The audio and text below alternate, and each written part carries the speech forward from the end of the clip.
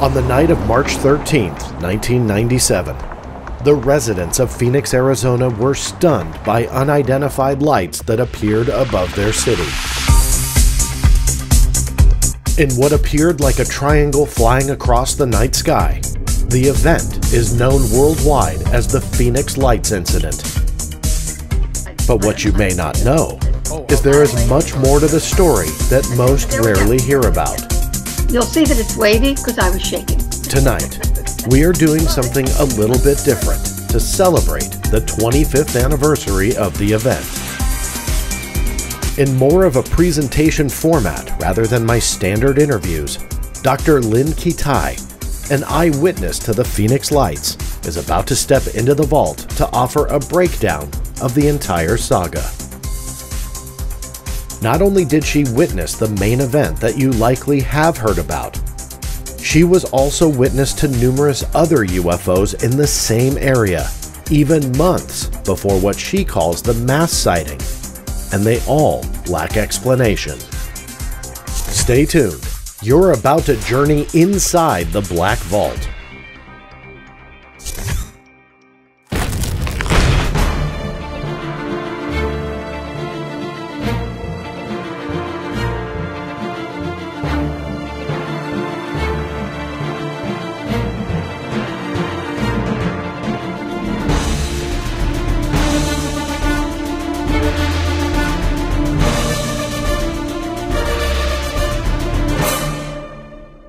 That's right, everybody. As always, thank you so much for tuning in and taking this journey inside the Black Vault with me. I'm your host, John Greenwald Jr., owner and creator of theblackvault.com, and I'm pretty excited about today's show because we are talking to somebody that not only I've known for a very, very long time. We met many, many years ago.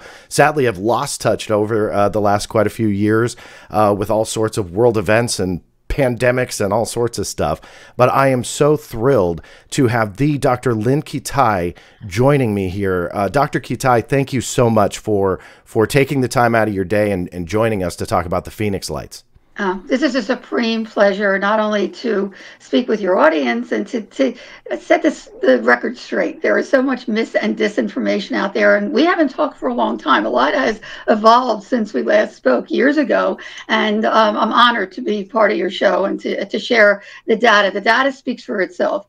I never had any interest or knowledge in the topic at all before my husband and I had a very close sighting to our home 2 years before the mass sighting, and I happened to capture 35mm photographs of incredible, what they call now UAP, anomalous aerial phenomena. But the ironic part is that besides having no interest or knowledge in the topic, before this all happened, my life's work has been community education of health issues. Not only did I start in medical school doing that for the community, but I was a reporter on NBC in Philadelphia with Jessica Savage. Anybody that knows that name, she was kind of my mentor out there. And a syndication grew from that of 120 60 to 90-second pieces that was actually showing when we moved to Phoenix in 1980 at CBS. And then I started doing health tips on set as well for NBC here in the early 80s. And by the mid 80s, in the practice, adolescent medicine is my specialty. I was seeing teens drowning in substance abuse and wanted to get something out there to wake them up to the reality, and got together kids that had been there, experts in the field. And then I brought in my other hat. Before I went to medical school, I was in professional musical theater on Broadway and touring companies. I toured with Gordon McRae in Oklahoma and Betty Grable and Guys and Dolls, and understudied Barbara Eden in Sound of Music. And actually also played Alice in Wonderland with Sherman Hemsley from the Jeffersons, and also was in Raising Arizona, Coen Brothers 20th Century Fox hit movie about a family who has quintuplets, and Nicolas Cage and Holly Hunter, who can't conceive, actually decide to kidnap one of the quintuplets quintuplets, and I played the mother of the quintuplets, Florence, Arizona, Raising Arizona. And what's ironic is that that movie opened in 1987, 10 years before the mass sighting. And I stayed anonymous for 7 years after thousands of people saw what I had been seeing. And we're going to really get into it on March 13th, 1997. And once I came forward in 2004, I started touring the world, as you have done. And someone came up to me in 2006 or 7 and said, you know, there's a reference to your character, Florence, Arizona, and UFOs in Raising Arizona. And I didn't even remember because I hadn't watched it since the late 80s. And on going back, after one of the quintuplets is kidnapped by Nicolas Cage and Holly Hunter, there's a press conference. And in front of our home, and a reporter sticks a microphone in my husband's face and says, there's a rumor your son was abducted by UFOs. Is there any truth to that? And my husband says, oh, please, son, please don't print that. If his mama reads that, she'll lose all hope, which is totally different and opposite from my own take, which we're going to get into. But it's the only reference in the entire film about UFOs. And to make it even more poignant, the cinematographer who was just getting started went on to do Big with Tom Hanks, When Harry Met Sally with Billy Crystal, How the West Was Won with Will Smith, and a host of others. Also created and directed the Men in Black series, which opened in 1997, the same year as the Phoenix Lights. That's just a little tip of the iceberg of the coincidences. So many serendipities, which we'll get into. But the other serendipity is that after dedicating my life's work to vital health issues for the community, when this fell in my lap, literally and figuratively, right outside our bedroom window in 1995, I felt obliged as a scientist to collect the data as scientifically as I could, and then, of course, to share it as well. As a physician, to let people know they're not alone, even though most anomalies can be explained, only a small percentage cannot.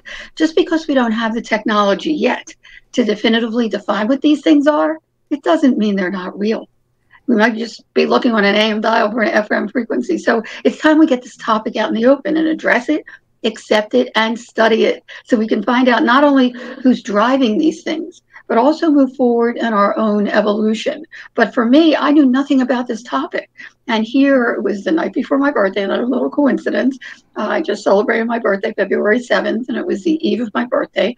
And we live pretty high on the mountain in Paradise Valley. If anybody's near a computer and they want to click on to the Phoenix Lights Network website, which is filled with really intriguing information to explore and consider, and go to the photo page, Phoenix Lights Network, www.thephoenixlights.net. And you'll see the topography. We're really high on the mountain, and one wall of our bedroom is a window. So whatever pops up out there, we have a panoramic view of the city skyline, which we really enjoy, and planes, helicopters, streetlights, car lights, and we face the south. So we see the airport, we see everything coming in and out from there. So we're very familiar with the lights out there. I was taking a leisurely bath.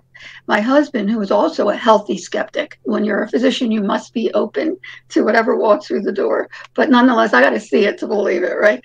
And he's standing at the window. My mother-in-law, my dear mother-in-law, had called to wish me a happy birthday from Philadelphia, where we were both raised and born and raised. And he's on the phone with her. And suddenly, and he was on several hospital and state medical boards, and nothing ever ruffled his feathers. And he sounded alarmed. He says, Lynn, get over here quick. What the hell is that? And I grab a towel, wringing wet, run to the window, and a little below us, and again, we're nestled in a mountain range. It's gated community. There is no way this was military. And a little below us, over a very treacherous desert landscape, were 3 amber orbs in a pyramid formation, one on top and 2 closely aligned underneath. And it was just, whoa, what is that? And, you know, most people will tell you when they see something unusual, they don't want to move because you don't know how long it's going to last. And my first instinct, because I had created the video and workbook curriculum, was to run downstairs and get my camera, but I didn't want to miss anything. So I took everything in mentally. The size, the shape, the color. They were about 3 to 6 feet each, depending on how close they were. They were absolutely oval shape. I always said they were like an egg on its side, but they were oval shape, which is interesting because now that the Nimitz pilots have come forward to talk about their Tic Tac sightings and that they're oval, like a lozenge and whatever, it's like, whoa, I don't know if it's the same thing, but nonetheless, they were oval. And I called them an orb because the light did not extend outside the edge. It was self-contained, a uniform amber light throughout. And I noticed immediately every light out there glared except these. It was very soothing, very mesmerizing. And I thought, if I don't get a picture of this, no one's going to believe it. So I run to the closet to grab my 35 millimeter camera that I took sunset pictures of. I collect sunsets. And my husband calls me back. He said, get over here quick. One of them is disappearing. And as we watched, and I always go back to this 95 sighting, 2 years before the mass sighting, because I saw this up close and personal, just yards from our home. The top orb, without budging, from the other two that were closely aligned underneath, started to shrink very, very slowly, like a dimmer switch. It's difficult to express in logical terms. Looking back, they were probably cloaking, but nonetheless, like a dimmer switch, mechanically, as if there was an intelligence behind them. And it got smaller and smaller very slowly until it was pea size and then disappeared. But it still felt like it was there. Where did it go? I jump out on the balcony. I get a picture of the two lower orbs. And they're on the website. Anybody who goes to the photo page, Phoenix Lights Network website, you'll see those two lower orbs in the lower left corner. But immediately noticed an eerie silence, as if time had stopped. It was just bizarre.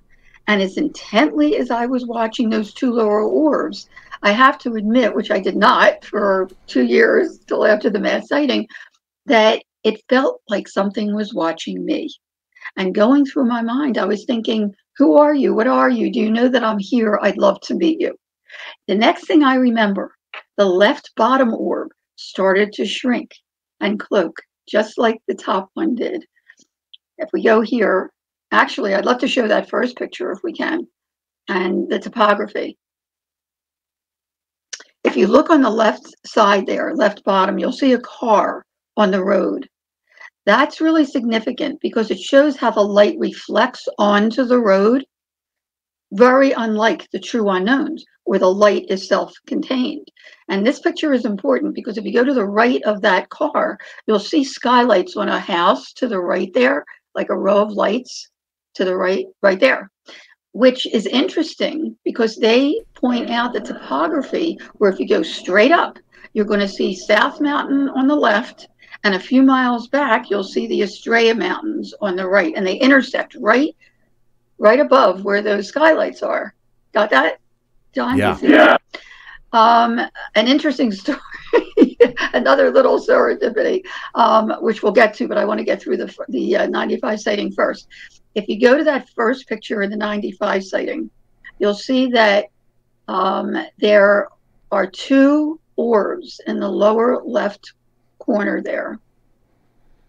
I want to make sure I got the right one you're talking about here. Which row is it? Right there, right there. Oh, right here? Yeah. Oh, I see. There we go.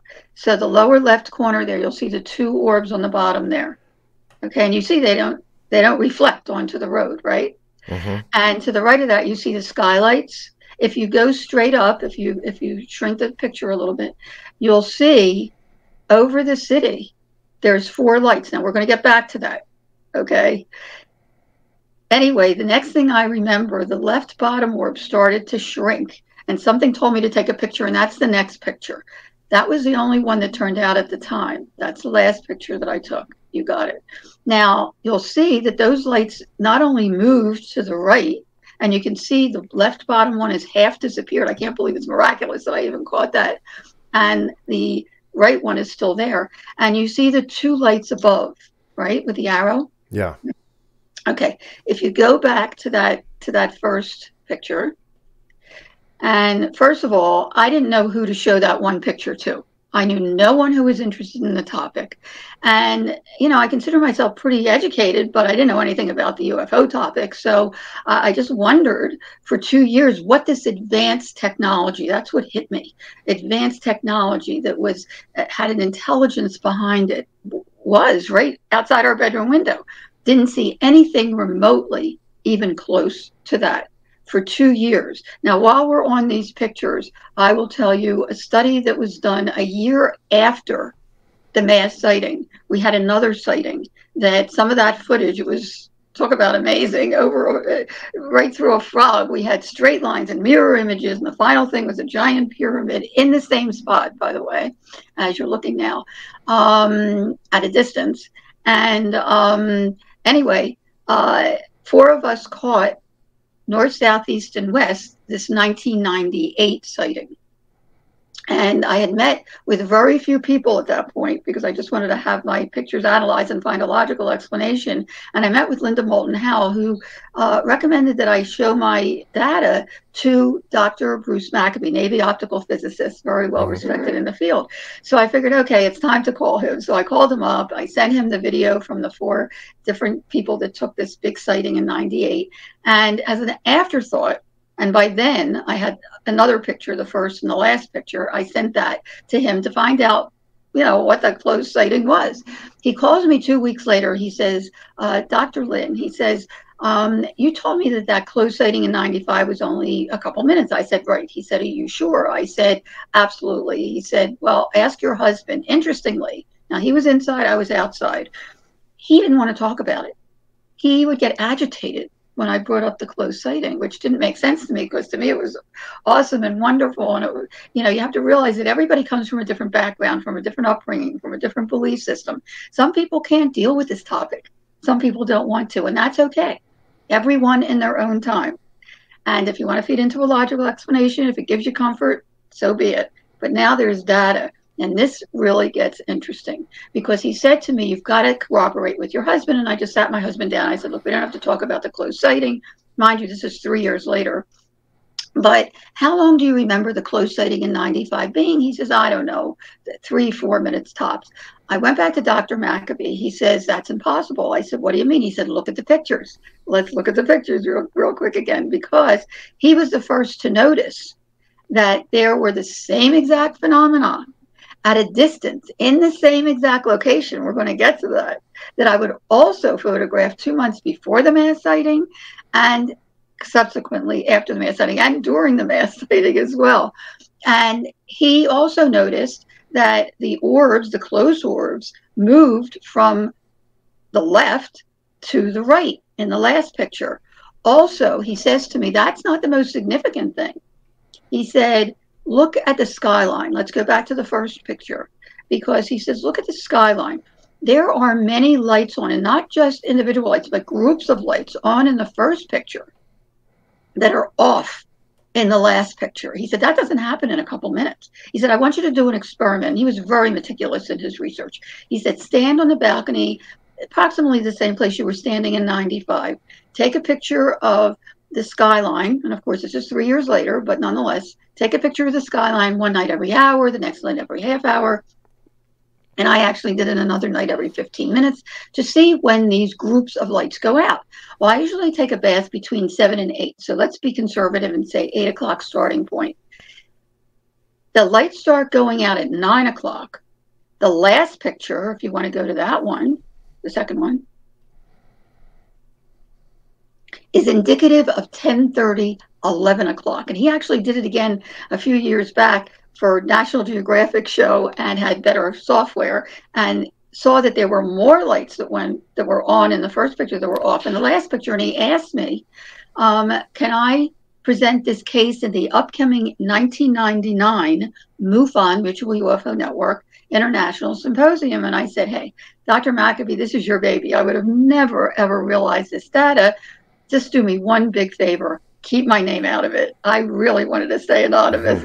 And he presented the case in 1999 in Washington, D.C., the MUFON International Symposium, as the first, and to this day, the only that we know of, authenticated photographic evidence of missing time. Now, I couldn't wrap my head around that. I still can't.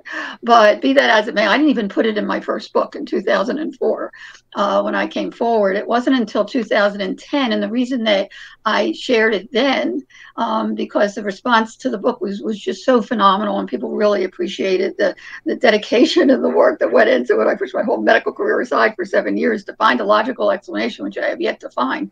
But the point with the missing time is that if that can open the door maybe to more research by scientists that to show that linear time, our view of time is primitive, past, present, and future may not be what time is. Plus, by then, physics itself has gotten so advanced to say that there might be 10 or 11 different dimensions out there. Well, if there are other times and spaces along with ours, then why is it so inconceivable that there couldn't be sentient, intelligent beings in those other times and spaces that we get glimpses of if we're open to them or invited? So that's why I eventually shared it, and I'm sharing it today. I just started sharing it in the podcast, but I wanted to let your viewers, who are very sophisticated as you are with the data, know this part, because this is really important data. Now, we fast forward 2 years.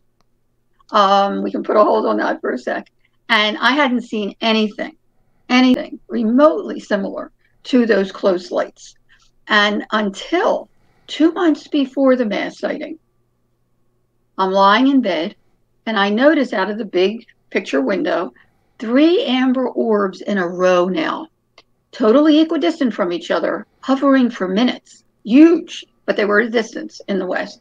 And I thought, wait a minute, they're amber. They're in a formation, they're hovering for minutes, and each one actually shrunk from right to left. And I thought, wow, very similar to 95. And I mentioned it to my husband. Again, he didn't want to talk about anything. He said, do I still have to go to work tomorrow? We would make a joke out of it. And the next night he was at a medical board meeting. And I'm standing, and I get upstairs, and I see out of the sliding glass door that's perpendicular to the big window that I had stepped out in 95, the same 3 orbs are now at a distance, but in front of South Mountain. And I knew they were in front of South Mountain because there's red blinking lights on the top of the mountain to alert airplanes coming into Sky Harbor, which is just in front of South Mountain. And I thought, okay, enough. I run upstairs, grab my video camera. I get about 18 seconds worth. The battery goes dead. I run inside, I hook it up, I go outside, they're gone.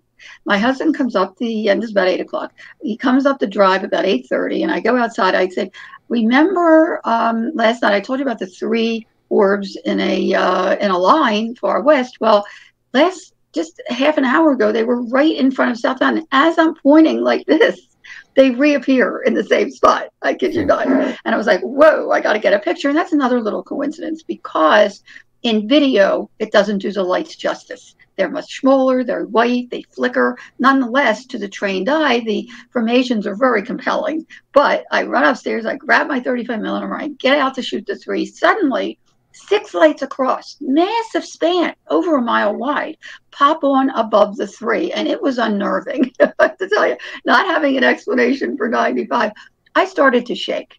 I thought, oh my goodness, is this a mothership or a fleet? And keep in mind, I don't think about UFO stuff, but that's what popped in my head.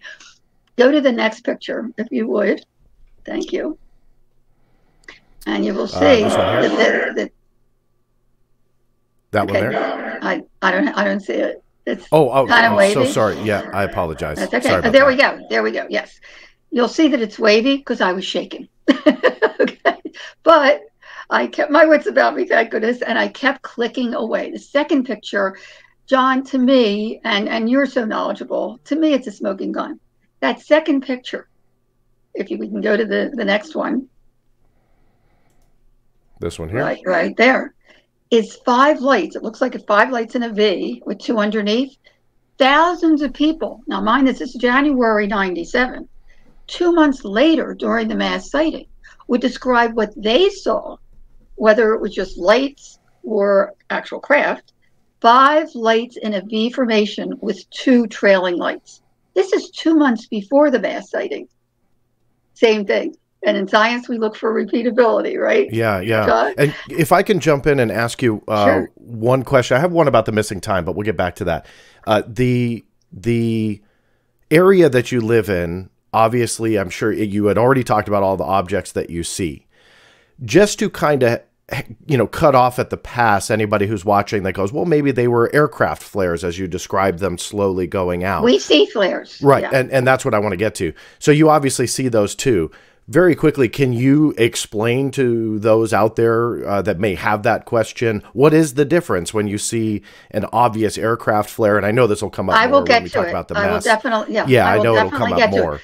But it's a great question because these orbs, as I described, the light did not extend outside the edge, okay?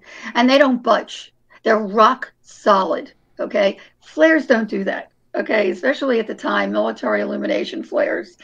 They drift and drop. They're dropped from aircraft and we'll get to that, with a big parachute, and they drift with the wind haphazardly. And what's significant, and not one person that saw the true unknowns called the Phoenix Lights described this, were huge smoke trails that are illuminated by the flare itself, and they're meant to illuminate the area around it so that they're heat seeking, and the missiles that might be coming towards a plane will seek towards the flare instead. Nobody ever described any of that. And we're going to get to that because there's a very important call that I got from the Air National Guard a month after a front page USA Today article, but I want to get ahead of myself. No, that's okay. And that was exactly what I was looking for, because it is very interesting to hear that from you, to hear that you are well acquainted with those aircraft flares. And obviously skeptics and debunkers, they want to throw that out there whenever there's a nighttime sighting of orbs that, have a flickering out light. They immediately go there. So the fact that you know the difference and can adequately explain it, exactly what I was looking for. Just really quickly about the missing time, which was a really interesting point. I believe, and forgive me, I don't recall the camera you said you used. Was it a digital camera or film? I think you said film.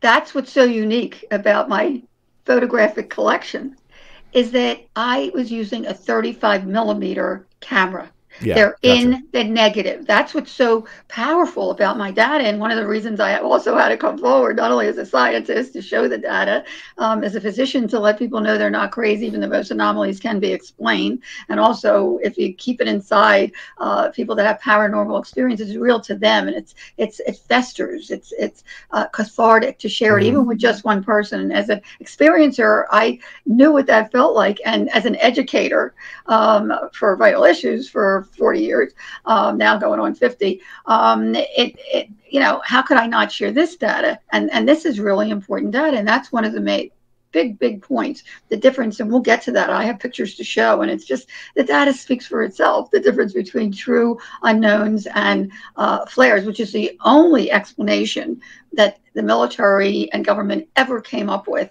and they had to come up with something. We're going to get to that because it's amazing how the story unfolded. It's fun to talk about it, but it's also interesting to see how the story unfolded. Because if we go to the next picture, and I'll get through these quickly for you. In this series, and again, they're in the negative. They cannot be manipulated or changed. It's in the negative. As I'm watching this head on, the top formation turned into a V. You can see as the three on the bottom are starting to disappear, the top formation is starting to turn. And the last one, you can even see that every other one is bigger than the one in between. If we can go to the next picture. There we go. And this has all been analyzed by military and university optical experts throughout the years. The head of the optical science department at University of Arizona took a big interest in my data and the story itself, and actually got a whole group together of big scientists to study this, as well as Brooks Institute of Photography and Dr. Bruce Maccabee and many others. And what was deciphered from this is that every other one is bigger than the one in between, so that we might be looking at a V where the bigger orbs are the closer arm and the further away orbs are the smaller ones. Very interesting. And this is really important, John. Yeah. I ran inside as the ones were disappearing on the bottom to call the Arizona Republic and say, get somebody out there quick. There's strange lights in front of South Mountain, and get somebody to take a picture by the time I finished my sentence, they were gone. Didn't sleep well that night. The next morning, I got up. I figured, look, there's got to be a logical explanation. I called the Arizona Republic again and asked if anybody had phoned them to report strange lights in front of South Mountain. She gets off. She gets right back on. She said, nope, nobody called. Well, I know I called. So I said, look, we saw something really unusual. He says, sometimes Luke Air Force Base, and this is for the other people out there that you know, and that's fine. I mean, you know, there's lots of stuff in our skies now, including other things, drones and satellites and all. But I thought, you know what, I'm going to call Luke Air Force Base and see if there was some kind of experimental maneuver or something, right? I try to be very professional. My husband and I are both physicians. We live mountainside in Paradise Valley. We saw some strange lights in front of South Mountain. Do you know what they might have been? And from the get-go, she had an attitude. And she said, they didn't come into Luke Air Force Base and they didn't come out from here, so they had nothing to do with it. I said, be that as it may, we did see them, and I even got pictures of them. How can I find out what they were? She said, well, you said it was near the airport. Why don't you call them? Okay, now it was a mission. I called the FAA, told her the same thing. Very nice girl. She gets off. She gets back on. She says, there was a group of air traffic controllers here last night that did see some strange lights in front of South Mountain. And actually, they were over Class B restricted airspace. Now, could I please talk to one, at least one of them, to see if we saw the same thing? Again, trying to be as scientific as I could. Finally, he gets back. He gets on the phone. And I met him subsequently, really low-key guy. He was more excited than me. He said, did you see this 664? You got this from each other 8:30 last night? I said, yes, I saw them. He said, actually, there were 3 at 8 o'clock. I saw them too. And he was thrilled that I saw them at a distance. When this popped up, 1,000 feet altitude, they got alarmed because there's a 30-mile radius around the center of the airport. Anyone that comes into that airspace, particularly 1,000 feet that these were, they must call into the tower, and no one did. So they looked on radar, didn't show up on radar, took their high-powered binoculars to look. And we're talking about professional sky watchers here. And in his own words, he said there were 6 points of light, totally equidistant from each other, massive span over a mile wide, that seemed to be attached to something. But they couldn't quite see what they were attached to. And he was a meteorologist and said the entire thing turned as a unit against the wind and elevated slowly and moved in synchrony behind South Mountain, as if they were attached to something or had a rock solid force field in between. So I said, well, so what were they? And there was silence. And then he said, beats me. I said, you're an air traffic controller. You're supposed to know what's in our airspace. They ruled out, John, every conventional aircraft, balloons, Chinese lanterns, flares, you name it, holograms, and even skydivers with lights. That was one of the things they ruled out. We kept in contact. I continued photographing these lights. And see, that's why this data is really important, because it's 2 years and 2 months before the mass sighting. It wasn't just March 13th, which everybody focuses on, especially the skeptics and debunkers, okay? Yeah. They've got to know and learn, if they choose, that there is, and that's why I had to come forward, there's much more to the story. Anyway, on March 13th, 1997, that was just another night to me.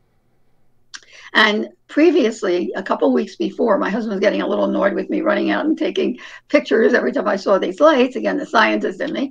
And I thought, okay, I've got to start showing the video to my friends and find out if anybody knows anybody I can show this to. This is how close I was. A friend of a friend had a neighbor who had a friend who knew the past president of MUFON, Mutual UFO Network, which I'd never heard of before. And he hooks me up with a field investigator to meet with him on the following Wednesday, who calls me on Tuesday because the then state director wanted to be there. His mom had passed on Saturday. The funeral was Wednesday morning. Could we postpone? I said, whoa, I am so busy for another 2-3 weeks. I have a little opening Friday morning at 10. He said, great. I knock on his door. He opens the door. The first thing he says to me is, did you see the mass sighting last night?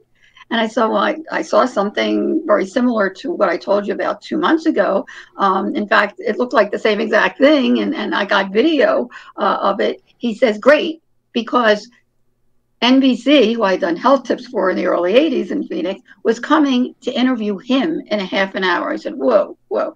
I said, first of all, I don't know what we're dealing with here. Is it military or a hoax or whatever? But it's not about me. It's never been about me, John. It's about the data. And I said, take a copy of the video, share it with whoever. I'm out of here. Oh, and by the way, I called the air traffic controllers this morning because it looked like the same thing in the same spot, and they confirmed that it was. It was at 1,000 feet altitude over Class B restricted airspace. Plus, A couple of pilots called in. A commercial airline pilot who was on departure said, "What the hell are these lights over me?" And a private pilot called in, who we're going to get to later, who said that he was on close approach and saw the 5 lights in a V, which is initially what I saw too. And when I got out to the balcony to shoot it, they had turned or whatever, and I caught the 3 endpoints of a giant V or triangle.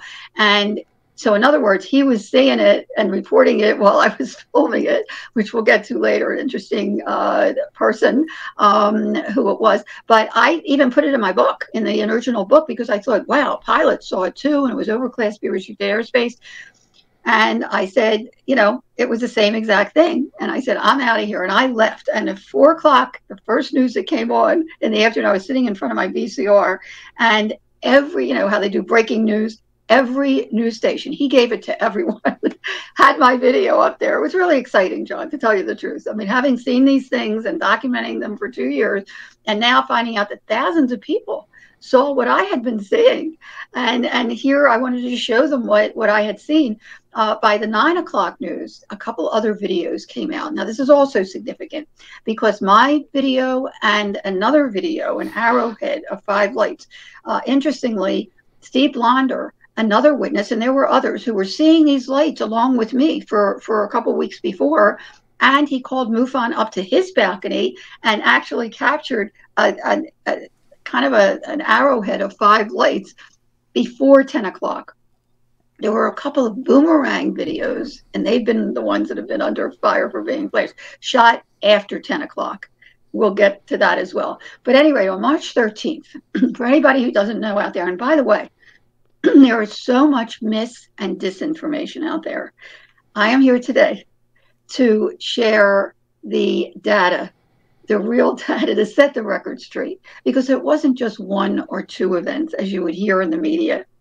It was many events, and not just for a couple hours. Yes, between 8 and 10 is when most people were outside that evening on a very clear, beautiful evening, looking up at the sky for a glimpse of the Hale-Bopp comet, when they also caught a glimpse of a mile. And we learned from Peter Davenport, for the 20th anniversary, we were in Oregon at a conference for celebrating the Phoenix Lights, and he actually shared from his data at the National UFO Reporting Center in Seattle that one of these objects, whether it was orbs that seemed to be attached to something or actual craft, was 8 miles wide. I thought he was kidding, but he has confirmed it several times after.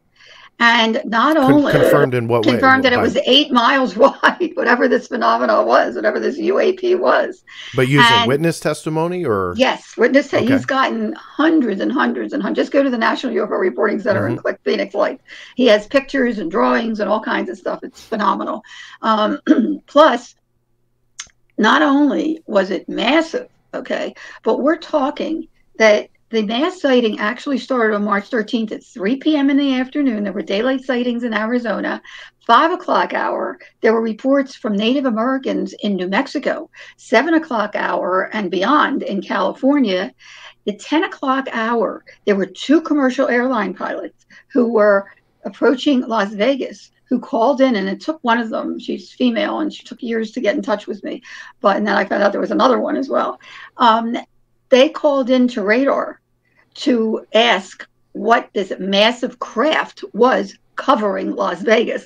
And the sightings continued till 5:30 the next morning. The last report that I got personally from a very credible Boeing crewman who told me that his whole crew was coming into work at Sky Harbor International Airport, and one of these over mile wide craft was hovering over their tarmac. So we're talking not only over a dozen hours, multiple things happening at the same time in 4 different states. Okay, so this is data that most people have no idea unless they've read my book or hear me at a conference or like this. So I appreciate letting me share this. Sure. The other thing that's really interesting is that it wasn't just these orb light formations that seemed to be attached to something or had a force field holding them in rock solid, either V or boomerang or delta or triangle formations, but there were multiple craft. If you go on the GAP page, GAP, Geospatial Animation Project, on the Phoenix Lights Network website,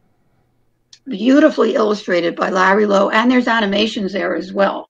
It was a 12-year study, meticulous study by the investigators here in Phoenix. Two or more people had to see the same craft. And if you scroll down, you'll see some of the craft. There were that now, by the way, that shows that there were multiple things happening. That's just an hour happening just over Phoenix at the same time. And if you scroll down, you'll see some of the other craft. Now, whether it was one craft, and there were 10 different crafts, by the way, one craft that could morph to look different, and they look very different, or it was the perspective from where the person was standing, or an actual parade. And ultimately, that's, keep on scrolling down, you'll see they're very different. There you go. That one, by the way, that one, I found a video, and you can see that each light is composed of 3 lights.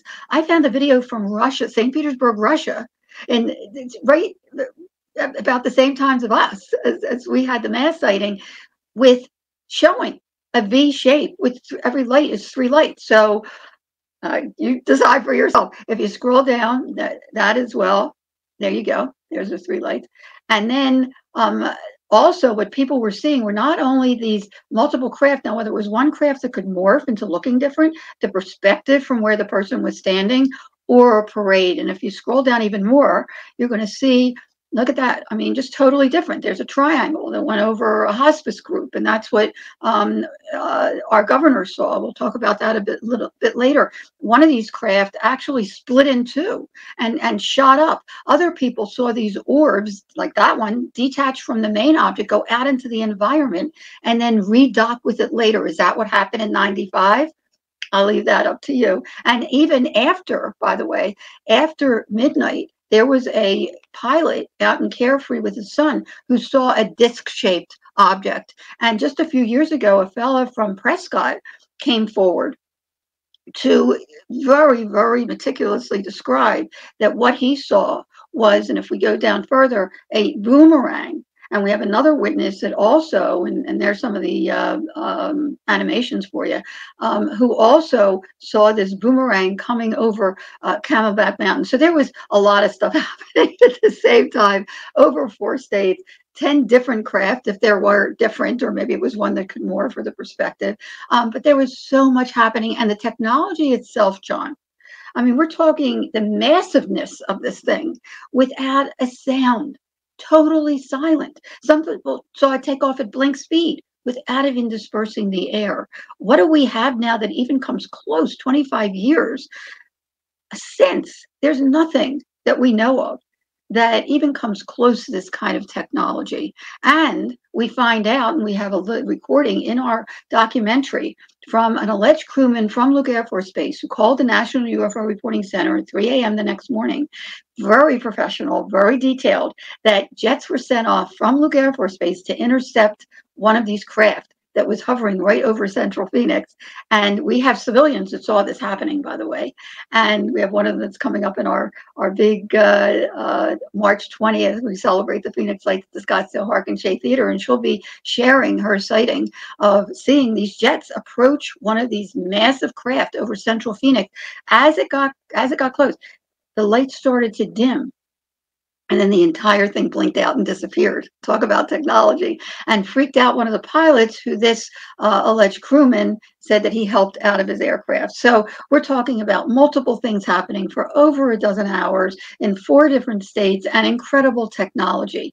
And yet, no investigation, no explanation for months. It was bizarre. I mean, the elected officials would be a person who said, "Oh, what? Something happened on March 13th," and we're talking about rooftop level. Some people said that they could have thrown a rock at it. It was that close. Just miraculous data, and yet there was nothing for months. In May, former Phoenix Vice Mayor, Councilwoman Frances Barwood, innocently, because so many of her constituents, she got over 1,000 calls, asked, why isn't there an investigation? Asked for one, and she was plastered. I have to tell you, John, in 97, there was so much ridicule and snickering and discrediting of any of the witnesses that came forward or anybody that inquired about it. I was very happy because the week after the mass sighting, I see my video on TV, and they're interviewing a fella right in Tempe, right near Arizona State University, in a big computer lab, Jim Delatoso, who was showing pictures that he was studying on the side from all over the world for like 20 years of the same exact phenomena of these orbs and triangle formations from Russia and Belgium and UK. And I mean, that blew me away. And that day, I started to keep a journal. I pushed my whole medical career aside, accomplished medical career aside, to find a logical explanation, and kept a diary every day of media reports, military reports, you name it, even talking to witnesses, which we're going to get to, because in real time and long term, just the effect on them was just phenomenal. But just to let the story unfold a little bit, I was very happy to stay anonymous after the Barwood thing, because they had little jokes in the paper about her and all that. Okay, we fast forward. June 18th, months later, front page USA Today article. Suddenly, people from outside of Arizona were hearing about our mass sighting for the first time. And we didn't have social media at the time. And yet, overnight, it went viral. And we were deluged by media from all over the world. Not only that, but every national morning show, Peter Jennings, Dan Rather, you name it, we're talking about the Phoenix Lights. And the late morning on the following day, because all the reporters, when they talked to the witnesses, they too were saying their reports are so detailed and so heartfelt. Why isn't there an investigation? Why isn't there an explanation? The very next day, the 19th, by late morning, it was a big public announcement that our former Governor Symington was calling a press conference for that afternoon, unscheduled, to reveal the culprit of the lights over Phoenix. And people took it seriously. And there were media there were parents there. He comes marching out one of his days with a giant alien head costume and made a mockery of it, which was really disconcerting, especially for parents that were with children that saw something 2 and 3 miles wide, and he's making a joke out of it. It wasn't a joke, especially for me. Okay, I saw these things up close and personal, and now thousands of other people saw what I had been seeing. I called every military base that next month. And they were more interested in seeing my data. They wanted to meet with me, and I didn't tell them anything, no details. I just wanted to know what was going on. They were just as curious. In fact, one of them, and I have it in the book, said, well, the only people that know this are God and whoever did this. That was his answer, okay? I get a call on July 24th from one of the heads of PR at the Air National Guard. Oh, Dr. Lynne, I think we know what those lights were back in March. And I was thrilled. I was looking for any logical explanation. She says, do you believe that nobody was ever looked at the log for visiting Air National Guard? And the Maryland Air National Guard was in town sending off military illumination flares in Operation Snowbird. And you probably know that means diversionary tactical maneuvers in military terms. And they may have sent off some flares to divert attention away, but not one witness, as I mentioned earlier, describes what flares do. She said, that must be what some people saw. And I said, wait a minute. When was the Maryland Air National Guard in town? She said, March 1st to the 15th. I said, were they in town in January? She said, oh, no. I said, are you sure? She said, absolutely not. I said, well, my husband and I saw the same exact phenomena in the same exact location 2 months before the mass sighting, plus confirmed the next morning in January and the morning after the mass sighting by air traffic controllers at Sky Harbor International Airport as being over Class 3 restricted airspace at 1,000 feet altitude. And she says, you never told me that.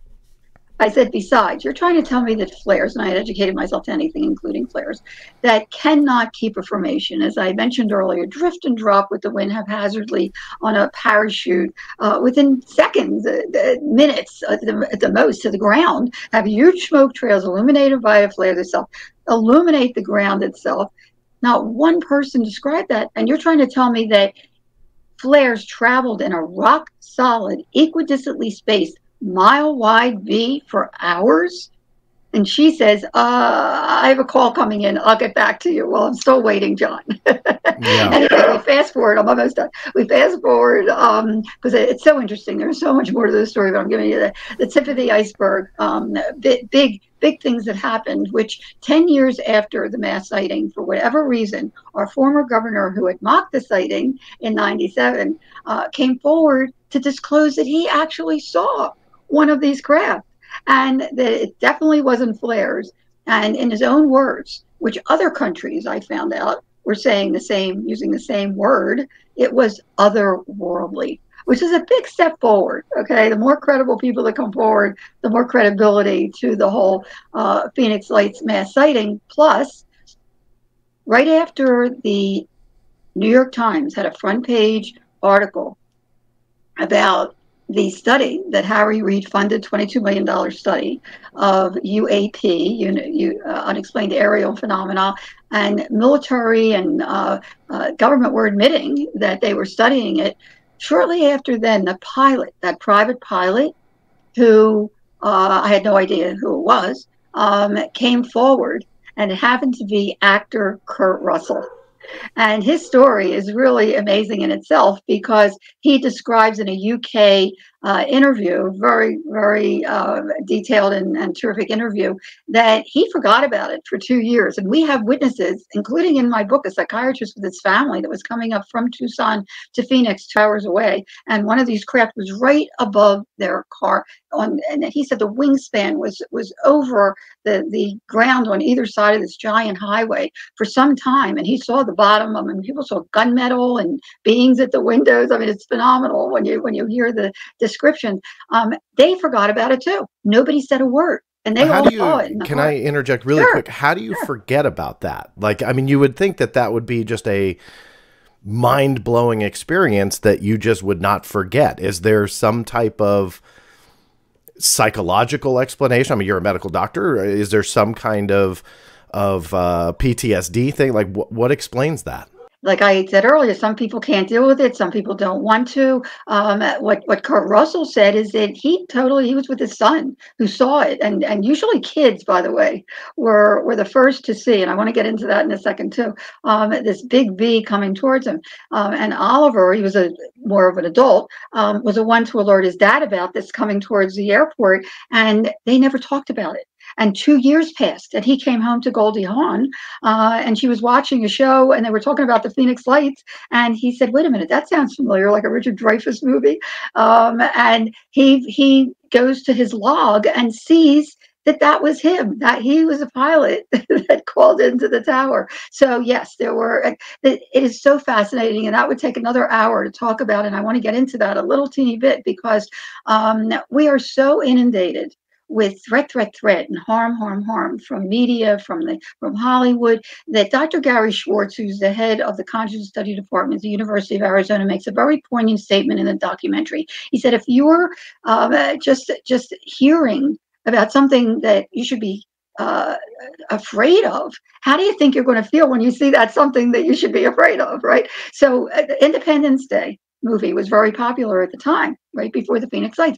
And children, as I said, were usually the first ones to alert their parents. This giant V was coming towards them and shouting, Independence Day, Independence Day. But as it got close, interestingly, a calmness came over everyone, adults and children as well, a connectedness to the phenomena that after it passed, not only did the kids want to run after it or have their parents get in a car and chase it, but when you look at the data, it's unbelievable. There is not one credible report in 25 years now of harm, threat, or abduction associated with the Phoenix Lights phenomena. I can't speak for other things, but I can speak for the Phoenix Lights. If anything, it was just the opposite. People were in awe and in wonder. So many cars pulled off the road because they were curious. I have more people tell me to this day that they feel blessed that they had the experience. And also, interestingly, a number of witnesses, including the psychiatrist that I interviewed, told me that they had had near-death experiences as children that was reawakened by the mass sighting. And that really hit me hard because I did too. We won't have time to get into it, and I lay it all out there in the book. But I thought, whoa, could there possibly be a connection between all unexplained phenomena, not only near-death experience, but out-of-body experience, out-of-body, as well as unexplained aerial phenomena that have mystical light associated with the experience. And lo and behold, again, just like the UFO phenomena, there's a plethora of credible data out there. I started looking at university-based studies, the Omega Project at the University of Connecticut, Dr. Kenneth Ring, like a 3-inch book, as well as Dr. John Mack at Harvard, the Peer Institute, as well as Dr. Bruce Grayson and Dr. Stuart Tremblow, near-death experience experts. They were all coming to the same conclusion. And by the way, my first interview a month before I came forward in 2004 was with Dr. John Mack at the Tucson Medical Center. And he was so grateful that I presented my data because it confirmed his data of people that had been contacted or abducted. And he was writing a book just about this. And he wanted me to help with him and to join him in that effort. And then he was unfortunately killed in a car accident 6 months later. But the point is that the experience itself, whatever the unexplained phenomena experience, near death, out of body, unexplained area phenomena with a mystical light, is very, very simple, very, very similar. And I lay it out very simply in the book. What I describe to you as a timelessness, as seeing a light, and the feeling as if time had stopped, and if there was intelligent presence there, and getting a message, and not was the same thing. I mean, there's different points, and I point them out all in the book, are very similar, but the most profound, powerful data is the after effect, the profound positive awakening, the enlightenment that happens within an individual who has an unexplained phenomena experience. I start calling them all and up because it is so positive. The connectedness that one feels to the universe, the earth, to each other, that has probably never been felt by that individual before. And you don't have to have an up experience to have that positive transformation. All you need to do is open your mind and your heart and learn about it. And soon you'll start noticing serendipities and coincidences, and it's just amazing how it transforms your whole life to a new worldview. It's not a belief anymore, John. When people say, "Do you believe in UFOs?" It's a knowing. Do you have an idea, after everything that you've seen, experienced, obviously have witnessed quite a few times, what is then yours, from your scientific background that you've referenced as you investigated this and wanted to document it and think about it? What are you dealing with? Great question. As I mentioned, I don't know what these are, but I know that they are. And it's time we get it out in the open, and we do address it, and we do accept it. And, you know, some people won't be able to for a while, but the data is there if you want to open your mind and your heart and you learn about it, and study the data. And I think that the military and the government have been doing this for a very long time. That's a whole other conversation. But at least it's out in the open now. And that snickering and ridicule and discrediting that's been rampant for so many years is starting to dissipate. That's the good news. And whoever did this, and that I can say, whoever did this, and we don't know, John. Is it intrastellar, interdimensional, which I saw it up close and personal, and I can attest to that, okay? There's an interdimensional component to this. Time travelers, a runaway society, as some experts think, and now we're seeing submersibles as well being presented to the public, and we know that we see these UAP going into the ocean, coming out from the ocean. I mean, they could have been here for millennia. So I don't know who's doing it, but I know that what they're doing and what they did on March 13th, 1997 is touch one person at a time, which I'm trying to do with my own data. But what they did was wake up one person at a time to not only their presence in a non-threatening, gentle way, but also to wake that person up to the potential we have as human beings, to what we're doing to our planet before it's too late. And Dr. Edgar Mitchell, who's in our documentary, said the same exact thing. He actually quotes it in the documentary, that we are stewards of this planet. And whoever's doing this is really trying to wake us up to that, and wake us up to the positive potential we have as human beings to make this world a better world. And if I can be a credible voice, it's not about me, it's about the data. But if I can be a credible voice so people actually look at the data, then I've done my job. And thank you for listening today to the No, it's mystery great. inside story. And before as we wrap up here in the next 10 minutes or so, or 15, I want to make sure we cover everything. But one thing that I wanted to talk about and make sure that I asked you about was that military explanation. Now, you've already went through your phone calls and their attempts to sometimes explain it and then later dodge you. Just to throw this out to you, and I want to know kind of what your reaction was. I kind of know part of it just because we've known each other, or when we first met, we talked about it. But I had done a FOIA request to try and figure out what this, object was in March. Obviously, I was focusing in on the mass sighting, the one in March, not the previous ones you were talking about. People didn't know. Because I didn't come forward and until that's 2004. Exactly right. Yeah, that's what I wanted to say. There was nothing else to me to investigate because we didn't know. But the March 13th sighting, and let me go ahead and pull up the letter that I got here. This is from theblackvault.com. Anybody can I'll link everything that we're talking about in the show notes below. For those who aren't aware with this channel, I will always link over to pages, and if I ever forget, let me know. But anything that Dr. Kitei and I are talking about will be down below. And while you're there, hit the thumbs up button. It's a big help for this channel. But that being said, the FOIA response that I had gotten, I want to read this to you and then kind of just get your reaction to all of this. This was, again, the official letter from Luke Air Force Base, which is at the time, back in 1997, where I was told these aircraft flares came from. And so, naturally, any FOIA requester would go to Luke Air Force Base. And here's the quote. On the evening of 13 March 1997, our command post and other base agencies received telephone calls about the lights that many saw in the sky over Arizona. In the days that followed, our public affairs office also handled calls about the same subject. When queried by the staff of the Strange Universe television program, our public affairs people acknowledged that callers reported seeing lights in the sky, but our staff did not state that the cause was aerial flares. In fact, we don't know where the question of aerial flares came from. There have been a number of accounts of the 13 March 97 incident that alleged Air Force involvement, and we have made every effort to ensure that callers understood that we were not involved in that incident. However, despite our best efforts to the contrary, we've been accused of withholding or covering up, and the letter goes on. So my question to you is, and this is kind of racking my brain because it goes back so many years, but where did that aerial flare explanation come from? Great question. And there's one other thing that I have to share that I'm sure people aren't aware, except the people right here in Phoenix.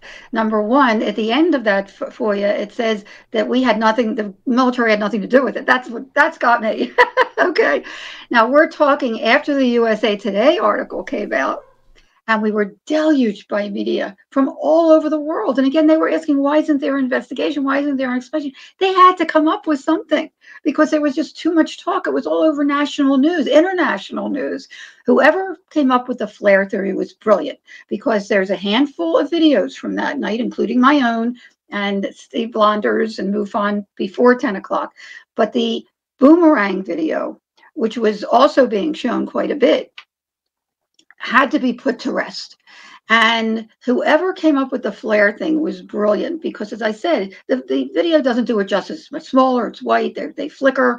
But if you look at that formation, it doesn't budge. In fact, I just posted on Facebook on the Phoenix Lights Network page a study that was done just a few years ago with more, advanced technology showing the stabilization. They didn't budge, and one of them actually elevated and split in two. But whoever came up with the flare theory was brilliant because people could easily mistake them for flares.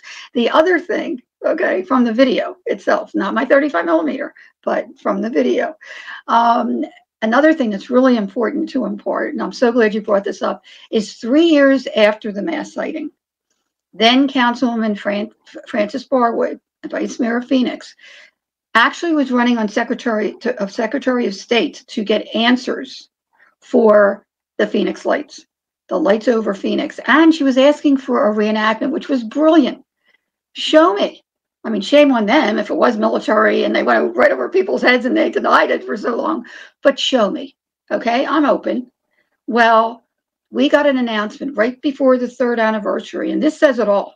by 3 Air National Guards. I believe it was New York, Michigan, and California, if I'm not mistaken, that they were coming into town to show everyone the Phoenix Lights. Well, I have to tell you, talk about a joke. And if you go on the news page on the Phoenix Lights Network website and scroll down a bit, you'll see AZ Family News. It was a CNN affiliate at the time. And it shows what they did. They tried to reenact it. It was a dire failure for them. They tried to make a triangle. It was upside down. It fell apart immediately, had huge smoke trails, just what flares do. To this day, the Phoenix Lights have never been recreated or explained. And yet these phenomena continue to show worldwide. The Phoenix Lights have become the most witnessed, most documented, most important mass anomalous sighting in modern history, if not all of history. And when people see similar phenomena, whether it's these orbs in rock solid, arrays of V or boomerang or whatever, or actual V or triangle craft, they look up and say, wow, there's the Phoenix Lights. And that's pretty cool. Worldwide. What do you feel, and this will be my last question to you, and then if there's anything else you want to cover, but what do you think the biggest misconception is, and the biggest piece of disinformation, if you haven't covered it already, about this event that people just don't understand for whatever reason, whether the media be to blame or maybe just people outside of that particular area really just don't talk about it. But what do you feel is that single most piece of biggest disinformation that you would love to clear up?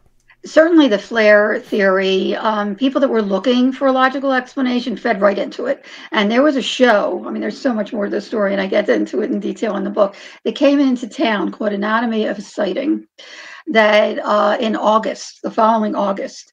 And I have no idea who is funding it, but when I met with the producer, he wouldn't even look at my data. He just blew it off because I thought it's important for people to know there's more to the story. It wasn't just March 13th. He wouldn't even look at my data. He says, the military said it was flares. They had already decided. And that's what they did. In the film, they took, and this is what did it to the boomerang formation of March 13th. They took that video and tried to show that it went behind the mountain, so it must be flares sent off by the military. And by the way, with your FOIA report, David Monson also came up with, they were sending off flares. There were too many in the plane. So on the way back to Tucson, they were sending off flares. So they kept changing their stories with the flare thing. So, you know, you take that to the back as well. I mean, it was very, one hand didn't know what the other hand was doing. And a lot of misinformation got out there at the time about the flares anyway. But just because these lights went behind the mountain, as I described earlier, the air traffic controllers saw this massive formation of lights that seem to be attached to something, move in synchrony as a unit behind South Mountain. So just because it moved behind the mountain doesn't mean it's flares. That's number one. Number two, as far as, you know, fast forwarding to now, and knowing that what happened in that show, they actually had a report. One of the reporters at one of the stations actually saw the craft, and he wanted to get to the bottom of it. And he interviewed Mike Kristen, who shot that boomerang. And they did an amazing, amazing report that I show in conferences now, where it shows in their show that when he took that footage, there is a tree on the right side there on his property, and there is a light on the right side of that tree that's separate from that boomerang, that in their program is on the left side of that tree. So it is just blatantly manipulated to show that those boomerang lights conform to the mountain to make the case for flares. And they showed that show. That program aired Thanksgiving, Christmas, over and over and over and over. Someone was making the point. And I even called the producer and I said, look, there's more to the story and I have other data. If you had this, you know, footage analyzed, you know, I'm open, analyze my data. He says, well, well, if we ever get more funding, I'll let you know. So I always wondered who funded that show. But besides the flare thing, okay, there's so much disinformation to just the timing, okay, which we've gone through today. And I hope that the people will take a look at the book because there's so much more. The Phoenix Lights, A Skeptic's Discovery That We Are Not Alone. I just keep adding chapters. It's in its fourth print. I had a 750-page journal 7 years later that I didn't know what to do with, John. I really did not want to come forward. People that did were just plastered to the wall. I was an accomplished physician. I went back to work to help put our younger son through medical school at the Arizona Heart Institute as a chief clinical consultant there. And behind closed doors, I took that 750-page journal and edited it down to 230 pages of the most important, credible data. Every word is there for a reason. And once I came forward in 2004, I couldn't believe the doctors and nurses that pulled me aside to tell me their stories. There are so many people out there that have had experiences that are real to them. And that's why it's so important to get this out in the open for once and for all and to deal with it. And I've added chapters. In fact, the ebook, it has color pictures and live links because I'm an educator and I know what it's like to want more material. So I put little links so people can explore. Also, the website, Phoenix Lights Network website, is packed with information on the homepage, the photo page, gap page, news page. We have a share page. And just recently, by the way, a Luke Air Force Base weather person that was on that night did contact me to say that she got many calls and actually went outside and and looked at it. She saw it, and she confirmed, as the alleged crewman did, that Luke was on lockdown that night. So there is so much more to this story, and we have the documentary, who's won over a dozen International Film Festival awards. We're so proud of that, and they can get all this on Amazon. Dr. Edgar Mitchell, astronaut Edgar Mitchell, a 911 police operator, came forward to say that even though the police said they got very few calls, when she retired, she said they got hundreds and hundreds of calls. And we have a pilot, a commercial Vietnam pilot, who saw one of these craft and looked into what he called a well of spinning energy. It's fascinating when you hear the witness reports. And also my latest is coming from the education background and my passion for youth education of vital health issues. I am working on a curriculum, and I also actually, just to show real quick, because it's a book for all ages. It's a graphic novel activities coloring book, UFOs, the Phoenix Lights, and crop circles. The Adventures of Sue F.O. and Hugh F.O. H-U-G-H, UFO, he's a little alien. And I work with wonderful people at Disney Illustrator and teachers and students right in the classroom. And it's 160 pages of Phoenix Light story, plus the pros and cons. I give all sides, and we have the 10 different crafts to color, 80 crop circles to color, and I picked the most ornate, as well as activities. And we're talking word finders and crossword puzzles and so forth, and the answers for those of us who are challenged for the answers. And it's just a fun book for teachers and parents and grandparents and kids alike. So we have the trilogy now, and certainly the website, and I hope people take a peek. And if you've had the Phoenix Lights experience or something like it, what I'm working on now is actually another book. Finally, after 25 years, to compile the data, how in real time and long term the Phoenix Lights anomalies, phenomena affected people. And I'm working with Paul Purry, who wrote the foreword to my book. He's a near-death experience best-selling author with Melvin Morris, MD, and Daniel Brinkley, and whatever. And we're really, really trying to get the data out there, how the Phoenix Lights, to answer your question, really affected people at such a deep, deep level. And it is so significant that we really, all of us, need to take a look at what happened here in March 13th, 1997, and the rest of the data as well. There is so much more to the story, and really compile it in a scientific way that we show that the impact of the Phoenix Lights will be not only affecting us in real time, but for many, many more years to come, and is probably a stepping stone to the next step of critical mass being ready to accept who's ever out there and who's ever behind the Phoenix Lights. Well, I really appreciate your time, Dr. Lynne, and again, I will have all of your links below, but for the audio version, go ahead and give out your website one last time, which I assume is going to be the best way to reach out to you. Give the audience that. People can contact me right on top, or drlynne.phoenixlights .net. It's www.thephoenixlights.net is the website address, and it's the Phoenix Lights Network. Just Google it. And we also have a Phoenix Lights Network Facebook page where I welcome people to come there, share their stories, and I have to say it's very cathartic and healing as an experiencer. I know how that feels to be able to share the data, and I just hope people will look at it and decide for themselves. Well, I really appreciate your time. Thank you. I know my audience loves it as well, and probably learned quite a bit about the incident that we only really just kind of hear the tip of the iceberg too in a lot of these shows, and they deal with such an amazing amount of data and evidence in like 90 seconds sometimes when they go through it. And it's probably frustrating for you to see that, you know, and have producers just kind of misrepresent the event and not take care. So I'm glad to have been able to bring you on. There's obviously a lot more to cover. I do hope people check out your website, a lot of data there, your books and everything. And on a completely different side note, those listeners and watchers of this channel know my sonar dog, who is deaf and blind, and sometimes she likes to make an appearance. I don't know if you heard her, but she was coming through, and I kept my finger on the mute button as much as I could.